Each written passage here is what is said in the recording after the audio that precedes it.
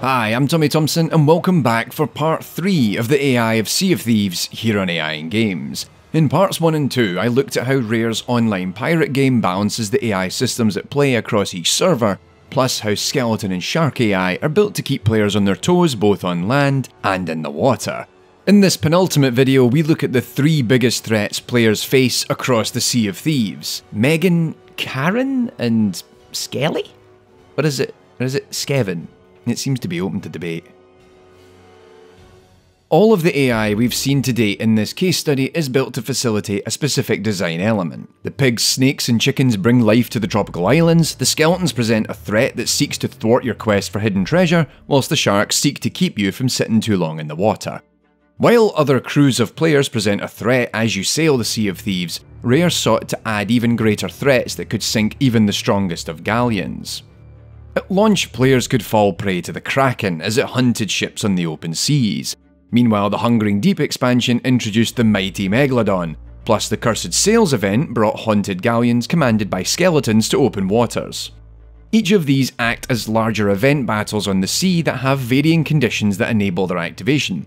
The Kraken has always been haunting the open seas ready to attack ships, whilst the Megalodon originally could only be summoned having completed Merrick's questline and travelling just south of the Devil's Ridge.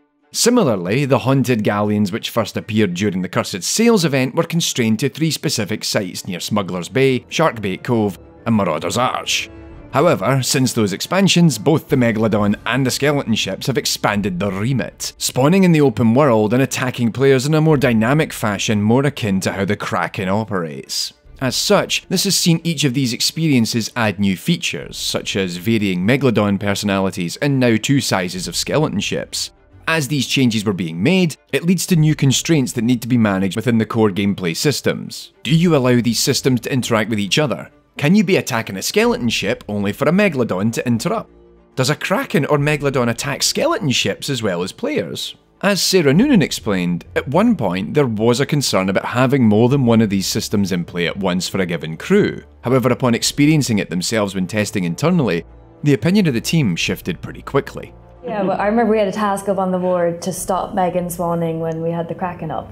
Because we didn't know what would happen, but then it just happened once in a playtest and someone just took that ticket off the board. We were like, no, now we need to spend time making sure that this encounter is good, because it was just those layers that we hadn't expected to happen together just emerged in a playtest once, and it was like, okay, yeah, we definitely need this in the game. Yeah, essentially anything that's like twitchable, anything that you know, oh, this will be a gift, and then, you know, and then that's it. And again, we have to leave those things in. As a result, there has been a more concerted effort in recent updates to ensure that these interactions continue to prove interesting and fun, whilst also enabling them to interact with one another, all the while keeping all those AI overheads discussed in part 1 to a minimum. During my visit to Rare, I had the chance to sit down and chat with 3 developers whose work had proven critical to the release of each of these features.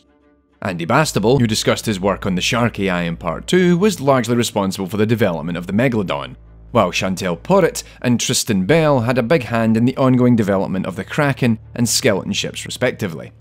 But during my interview on Skeleton AI with Rob and Sarah from back in part 2, I quickly discovered that each of these systems goes by slightly different names internally. Yeah. I always remember when we were working on Megan on the Megalodon. Yeah, sorry. We've got nicknames for things, so you should probably explain that first. Megan and Karen. So Karen is the Kraken.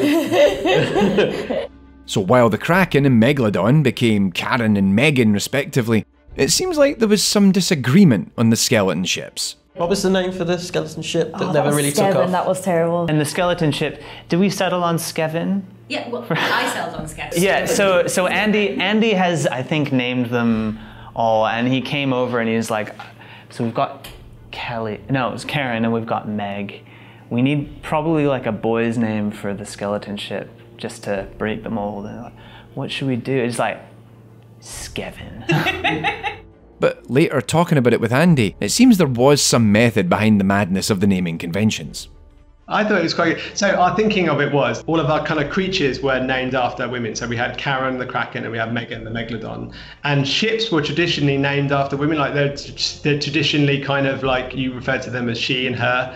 And so we thought, oh, we should flip the gender, like we've done with our creatures. We should do the same with the with the ships. And so that's where we thought, oh, it'd be good to give them a male name. And then it was like, well, what male name starts with SK? And that was where Skevin came from. But hey, I know you're here to listen about the AI of these enemies, so let's do just that. Let's look at each of these threats in turn, the basics of how they work, the tweaks and updates made since launch, how each of them fit within the existing AI management systems discussed in part 1, and the fun tricks required to have the skeletons run around and take command of the haunted ships.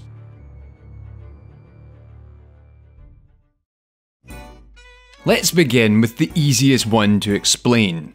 Megan the Megalodon, or as she was called during development, Tiny Shark. It was a code name that sought to keep the developers' intentions hidden from data miners, always spying for the next update.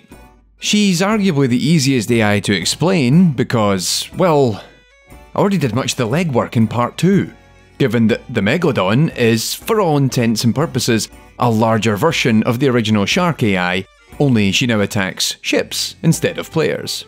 The Megalodon basically came out of a conversation where I came in one day and my producer Drew basically said, Andy, how quickly can you scale up a shark?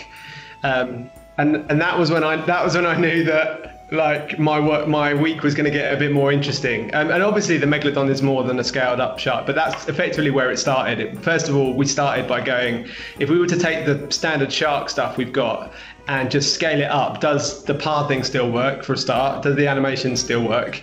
Then can we put a model in that makes it look more aggressive and scary at that scale? Because obviously the standard shark at that scale doesn't necessarily look as kind of scary. And then after that, it was like, okay, we knew that we had that working, so we had the technical side of that kind of sorted, and we had to make a few adjustments here and there, but by and large, it just kind of like worked.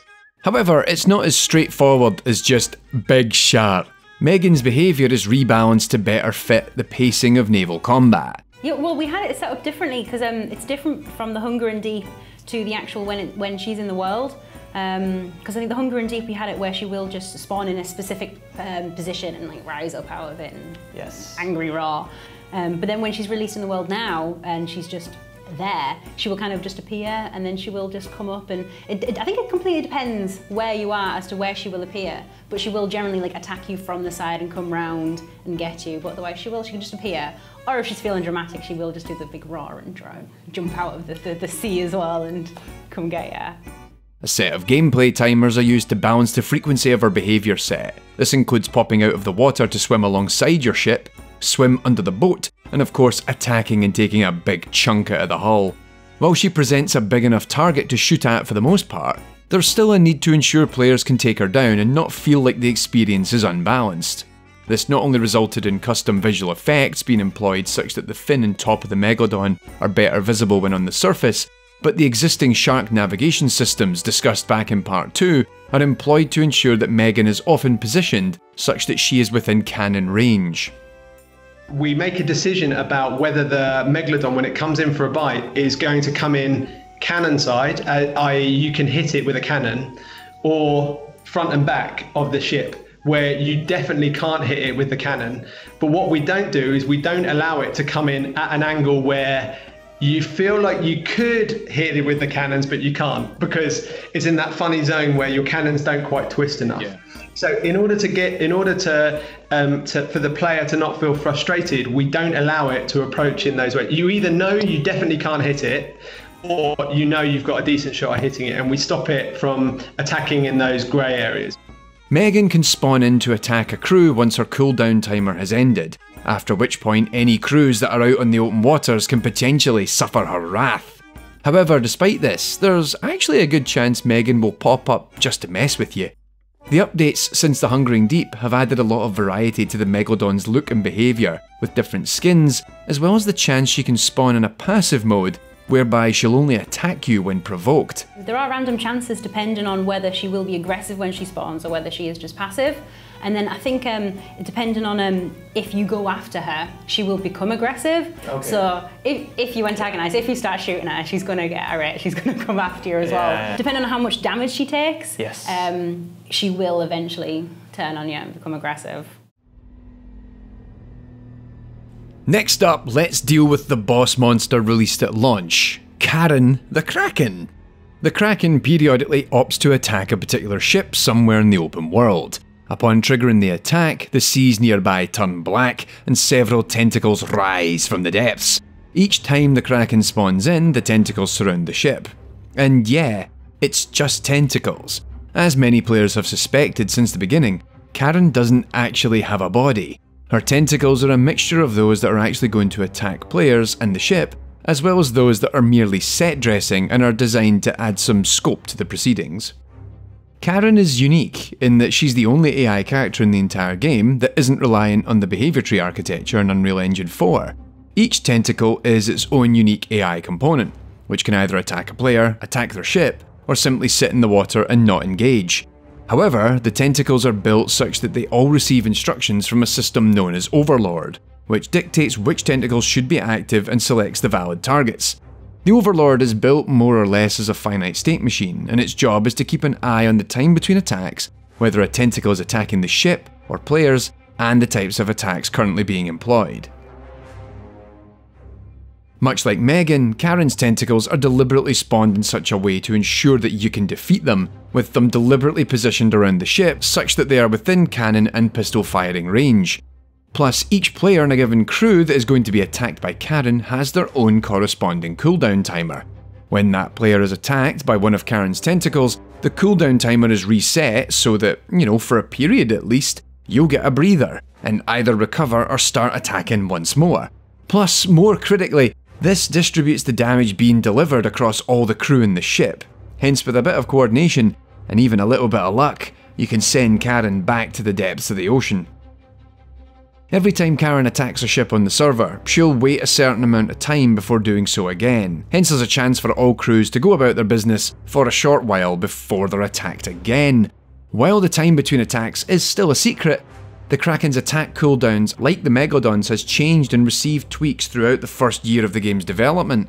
However, one interesting thing I did learn was that she doesn't discriminate, and will happily attack any crew that is out in the open waters, even if it's a crew she's already attacked in the same play session. So while you might be safe for a time whilst attacking a skeleton fort on land, you better be quick about dropping all that loot off at the nearest outpost. So good. I remember, I think it was one of the play tests here where we were testing forts and someone betrayed us, and so we worked together, we got all the treasure, and then they killed us all and then took the treasure, and then when we came back we saw them sailing away and then get attacked by the Kraken, and we're like, ah! Last but not least, let's look at the skeleton ships.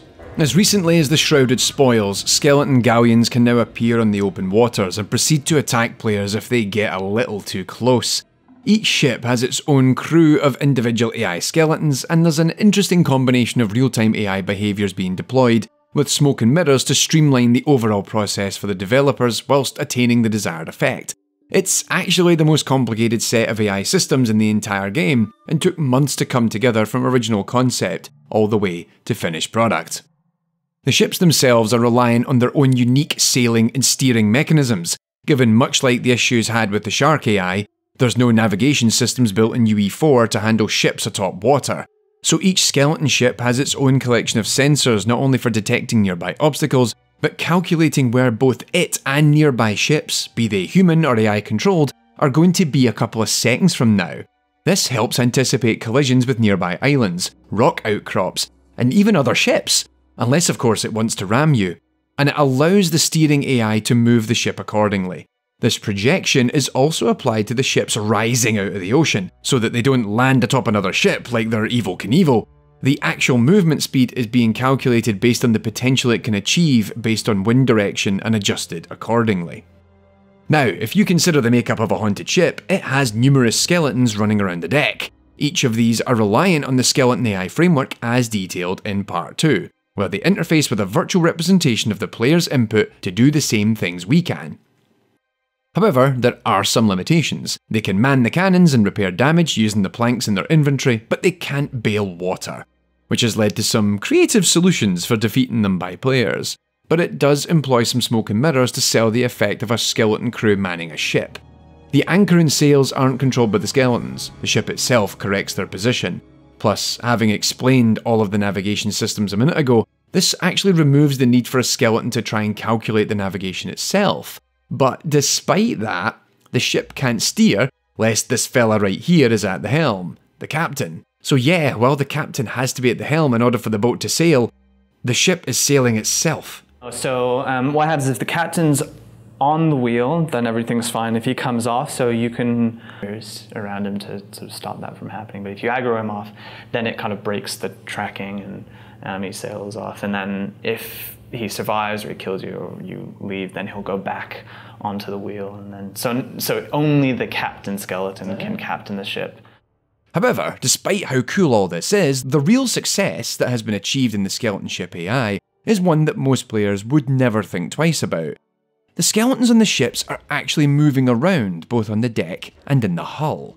They're capable of moving to holes in the hull to repair them, as well as head for the cannons to fire them. Now, this is something that for most players isn't all that groundbreaking, but from an AI perspective, this is actually a really big deal, and the one thing upon playing Sea of Thieves that really took me by surprise. Let me explain. As I discussed back in part 2, we typically use a system called a navigation mesh for characters to walk across 3D environments, and in fact, all the skeletons on the islands are using the nav mesh system to move around. However, navigation meshes are typically built or baked into the level in advance, or, like in my recent case study in Horizon Zero Dawn, calculated at runtime based on changes by rocks or other small items being moved around on the surface of the nav mesh. So yes, they can adapt to changes in objects and characters being moved around on the nav mesh itself, but the navigation mesh itself doesn't move. If the surface itself was moving, it would have to recalculate not just the nav mesh, but also the paths of all characters standing on it every time it moves by even the smallest amount. That's simply far too much CPU and memory resources to consume. It's a massive bottleneck. But here in Sea of Thieves, the surfaces of the hull and deck aren't just moving in line with the waves of the ocean always moving, but they're on a moving ship. At first I thought it's faked, that the skeletons simply move from one point on the ship to the other. But if you look at how they move on galleons, they're running around as they wish, all the while adhering to the topography of standing on a moving ship with respect to the physics of the ocean. How did they do it? The big secret is that the navigation mesh for the ships isn't actually moving, it's baked deep into the ocean. The navigation mesh for the entire ship is baked deep down on the ocean floor, and each skeleton is plotting their movement on that nav mesh. This nav mesh doesn't move with the ship and it stays at a fixed point. Meanwhile, each coordinate on the navigation mesh is translated from the ocean floor onto the ship's deck and hull respectively. This has to factor the current orientation of the ship with regards to the ocean's surface, meaning the navigation paths need to follow the actual rotation of the ship as it crashes through a wave. It's a really creative solution to an otherwise horrendously complicated problem, and whilst not perfect, it achieves what the team wanted really, really well.